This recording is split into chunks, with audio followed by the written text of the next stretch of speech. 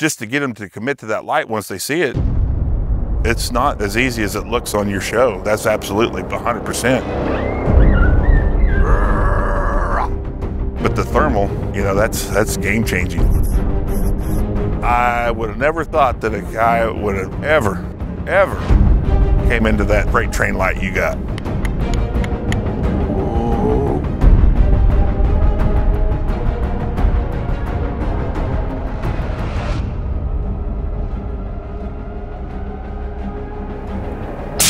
That looks like when we crossed the tracks the other night, it looks like that train coming down the track.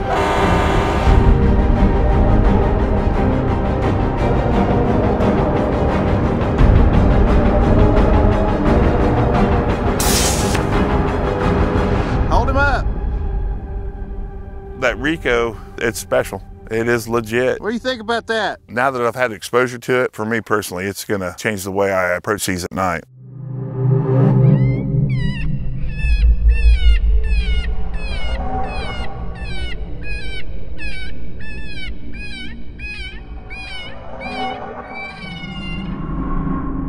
I'm gonna have me one, I promise you.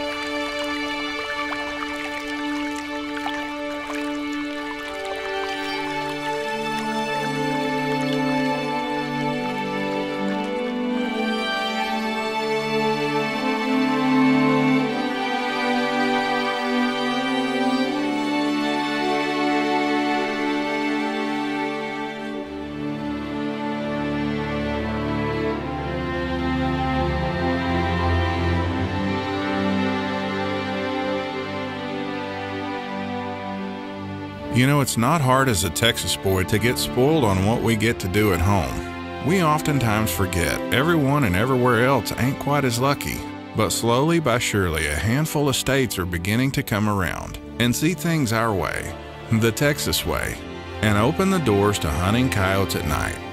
They may not let you kill them from a truck just yet, but you gotta start somewhere. And as of January of this year, the great state of Kansas has given hunters and ranchers what they've been asking for. Simply a way to rid of a problem after dark using night vision equipment and lights. For them, this is huge. It's the first baby step to hopefully lead to broader horizons. The Kansas commissioners were opening up the night hunting to be able to use lights and thermals and all that stuff here in Kansas. It was an awesome idea. You know, some other states in this area obviously already have it, but you know, like in South Dakota, it wasn't that long ago and they got it. You know, they went about it the right way, and I think we did too. I really hope it evolves into where it's a longer season, maybe where it's open when fur bearer season's open and you can actually take fox and bobcat and whatnot. But as far as the aspect of helping people with livestock, whether it be chickens, goats, cows, hogs, whatever, it's absolutely going to help with depredation because they are a nuisance. When you're talking about a calf that just hit the ground, well, there's potentially $1,000 right there. Boom, gone. You know, you just turned into a turd over there on the gravel road. That hurts people's wallets and it hurts our economy as a whole. I mean, because Kansas farmers and ranchers, they feed the nation. We're one of the leading producers in beef. And this area, is, as you guys have seen, is chock full of cattle and hogs. And not talking about feral hogs like Texas either. But I think it's absolutely a fantastic deal. I just hope they see enough interest in it from the permit sales that we'll move forward and expand upon it. Old Jamie reached out to us on Facebook earlier this year, looking to get advice on thermal in the beginning because he knew very little about it. I could tell he was the type of guy we could probably enjoy hunting with. Then one thing led to another, and before we knew it, we were in Kansas. For him, it was a way to get his first experience using thermal. And for us, it was a way to bring what we do at home in Texas with lights, to show him firsthand it'll work there too with the right animal. Anytime you travel to a new place like this, you never really know what to expect. You really don't know the history of calling pressure in areas possibly seen prior to you getting there. And you really don't know how they'll react once the light hits them. But I felt in my gut, if we could just get one single coyote to play our game, it would confirm in my mind what I already suspected. And that was the right coyote in the right place would act just like they do back home. But at this early stage, it hadn't been proven yet. I really wanted Jamie to get to see it work just once, so he can see what's possible with lights on the right animal. But it looks like this one might take a little convincing. Let's give him something I don't think he can resist.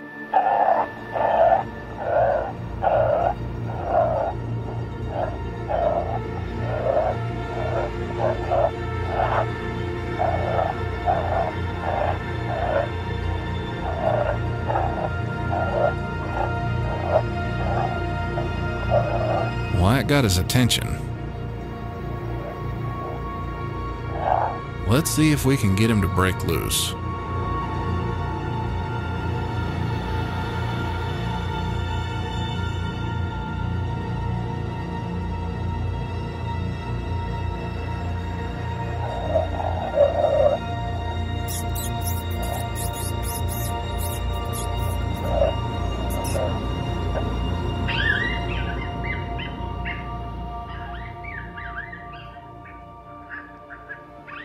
Well, that did it. I usually wouldn't stop this coyote where we did, but he was getting pretty close to downwind. The night hunting deal in Kansas at this stage in the game is pretty much a trial phase or test run just to see how it goes this first year. But I truly feel once the Kansas commissioners see what's possible at night, in the end, the good will outweigh the possible bad that may come with it. It's exactly what it is. It's a test run, and we're going to see how it's gauged out. So I encourage everybody from Kansas all my buddies have got them. I've got one for my wife and all my kids, whether they use it or not. I just wanted to go ahead and sweeten the pot a little bit, that way they can see more interest in it,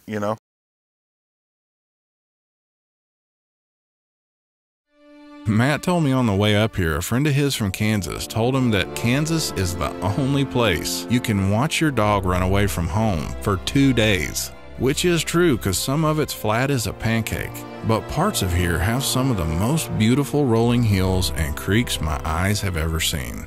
We were in the more eastern part of the state, and some of the terrain we went through getting there was absolutely gorgeous.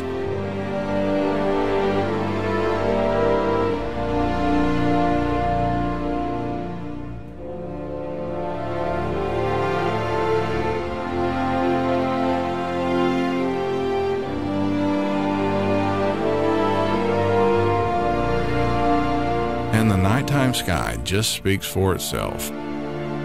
The state motto is Ad Astra per Aspera, which means through hardships to the stars. But if it were up to me, I'd probably change it to something a little more fitting. It's just a thought.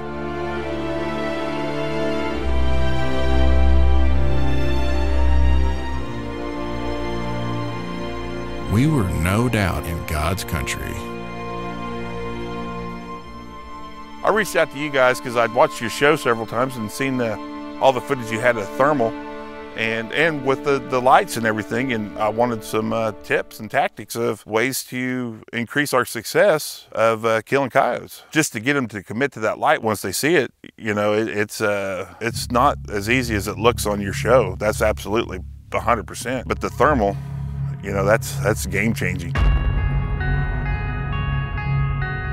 It's a whole different approach and aspect to it. It just broadens what we were already doing, where we can move forward and have more success, in my opinion.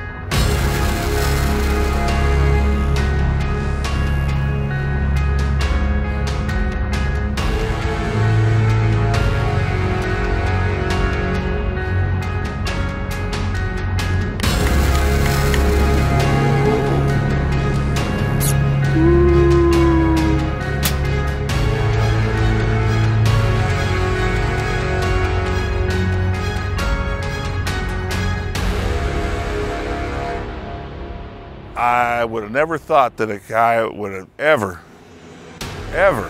came into that freight train light you got. That looks like when we crossed the tracks the other night, it looked like that train coming down the track.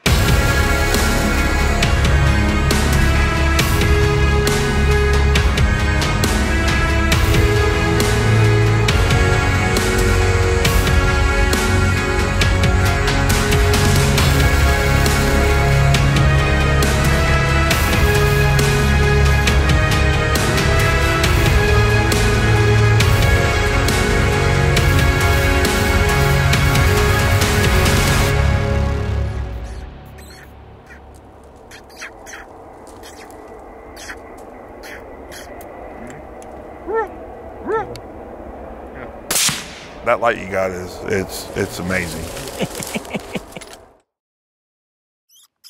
One critical part of hunting with lights, in my opinion, no matter where you're at in the country, is choosing the right size openings to shine. One thing we've learned over time is calling coyotes into close ranges with lights gets much more difficult with the bigger the space you're in. In fact, back home, we actually try and steer clear of trying to film in areas that naturally give them too much opportunity to circle for wind. We've seen it so many times where one's coming on a string into the light from 500 to 600 yards away, and right about the time he gets into decent shooting range, he stops and begins to circle for wind because he easily can. Now, I'm not saying it can't be done with lights in big giant fields like this. It's just much more difficult when they have such easy access to your wind, and they have a lot of open ground between you and them to go get it. My suggestion for someone using lights exclusively in Kansas and not thermal is to try your best to keep your openings under 300 yards or so, if you have that option, rather than posting up in huge half-mile alfalfa fields like we are here. We got real lucky with this one, but to fool a bunch of them, you can't expect them all to come 800 yards on a string into a light the entire time. That's asking a lot even out of a dumb one. If you're in parts of Kansas where you just have no choice but to hunt big areas like this, the absolute best advice I can give you to be the most effective is to save up and buy a Rico and go totally dark. You'll kill way more coyotes instead of trying to force using lights. You'll still get several wanting to circle for wind in these big giant fields, but forcing them to think about that light for long periods of time just complicates an already tricky situation even more.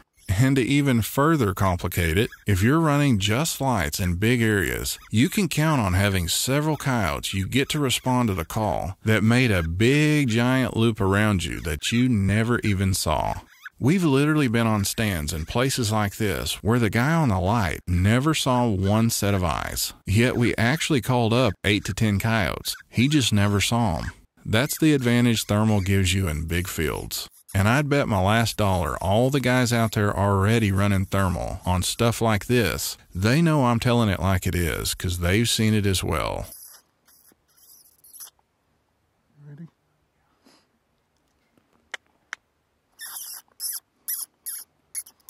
We weren't sure what this one kept smelling, but it wasn't us. There was a certain spot that hung him up every single time. We figured it was probably another coyote or even a badger he was smelling. But whatever it was keeping him from coming all the way up this hill. It was like he would hit a brick wall, then take a few whiffs and say, nope, too rich for my blood.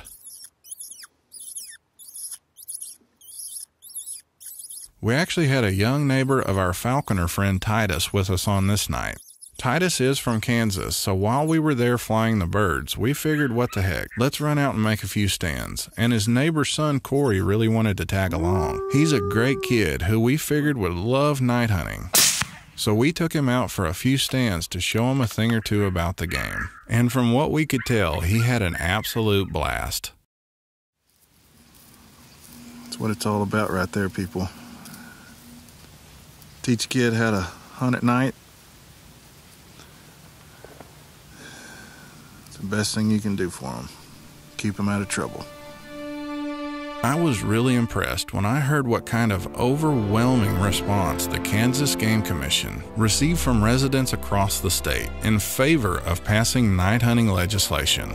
My biggest hope is other states will eventually follow suit once they see the advantages this move brings for hunters and landowners as well.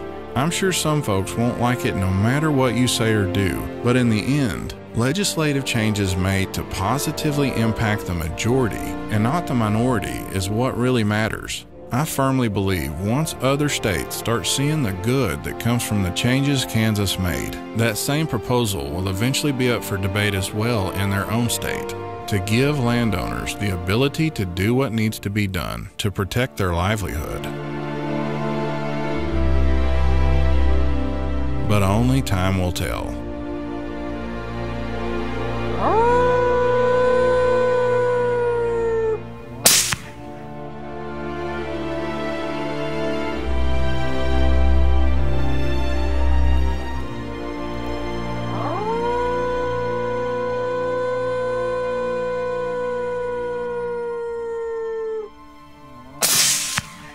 God, I love the sound of that.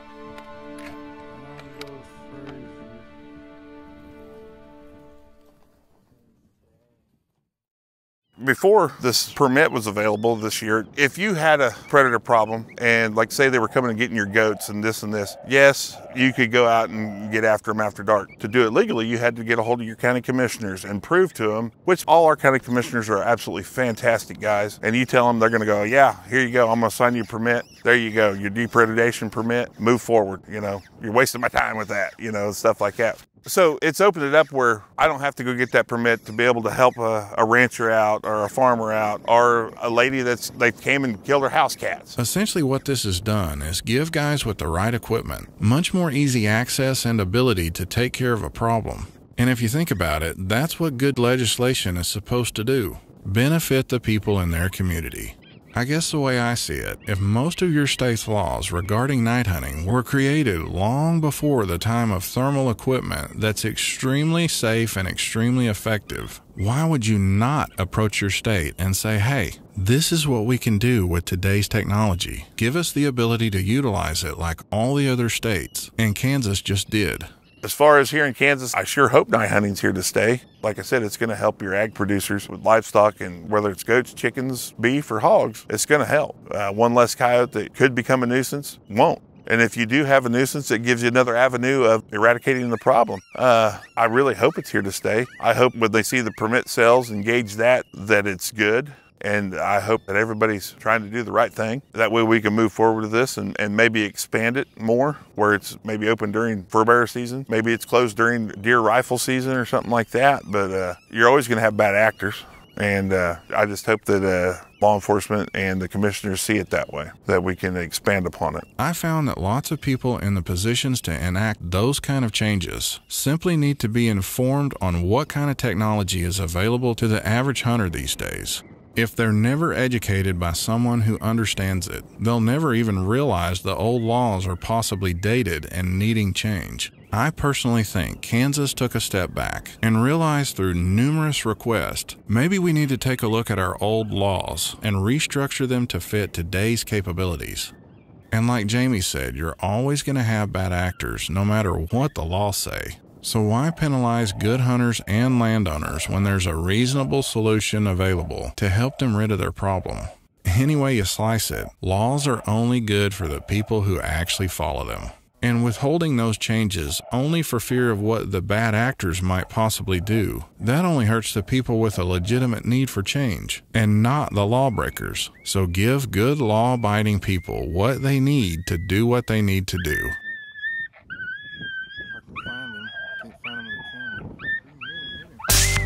I know all the Kansas boys are in for a real treat once they experience this side of hunting coyotes. For them, it's an entire new world just waiting to be discovered.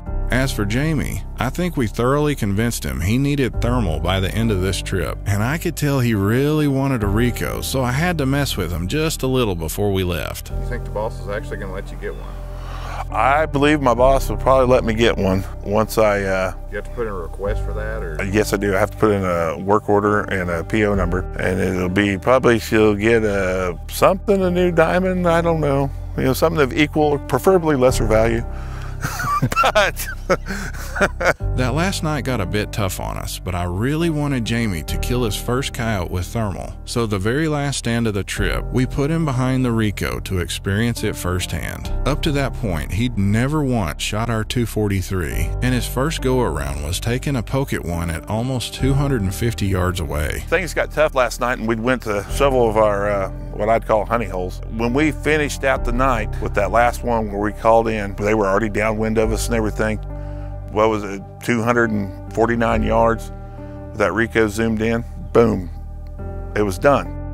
And it's the definition of it. When that bullet hit it, it was just fantastic to me. It made me, it pumped me up again. That Rico, it's special. It is legit, and now that I've had exposure to it, I'm absolutely gonna purchase one. I think there's several of my friends that will save up a little coin and purchase one. And that's the thing is, if we'd have had my buddies Tim and Tyler with us, they'd already be going, we gotta get one now, you know, because they would have seen how the world opens up. This was a successful trip in our eyes, as we gave a great guy who was eager to learn a glimpse into our world that'll no doubt impact how he approaches hunting at night in the future. He learned some about lights, but more importantly, what he was really after. That thermal signature is just so impressive to me that for me personally, it's gonna change the way I approach these at night. Now regarding the PO and work order with the boss, Jamie, I hate to break it to you, but you're on your own on that one, buddy. I'm gonna have me one, I promise you.